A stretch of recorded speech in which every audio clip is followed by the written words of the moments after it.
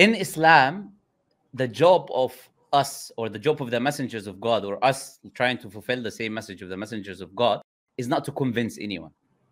This is not the attitude that any Muslim takes towards Islam. The attitude that we take towards Islam is quite simple. It is delivering the message.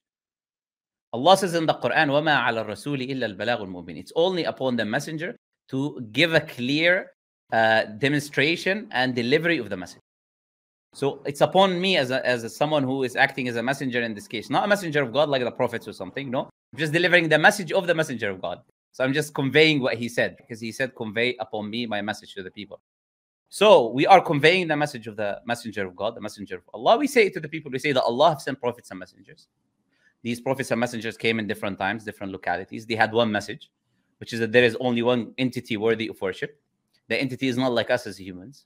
Does not have children, does not have fathers, does not have grandfathers, created the universe. It gives life and takes away life from people, causes death. And it created everything around us, and it's placed us in this life as a test.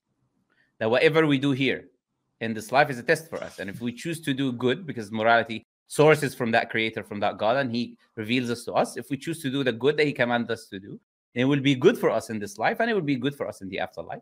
And if we choose to disobey and we choose to harm people and will do evil, there will be consequences in the afterlife for these actions. So this is essentially the message of Islam. And these prophets and messengers bring revelation. And within that revelation, there is the guidance and teachings and telling you what will happen in the future and what will happen to you when you die, etc. And this is the message of Islam. And we deliver that message to the people. And this is our job as Muslims. But trying to convince people, I believe, is already an incorrect attitude to take to anything. People have to have genuine interest in whatever it is that they're approaching. They have to have genuine interest, have to be sincere, and they have to look and research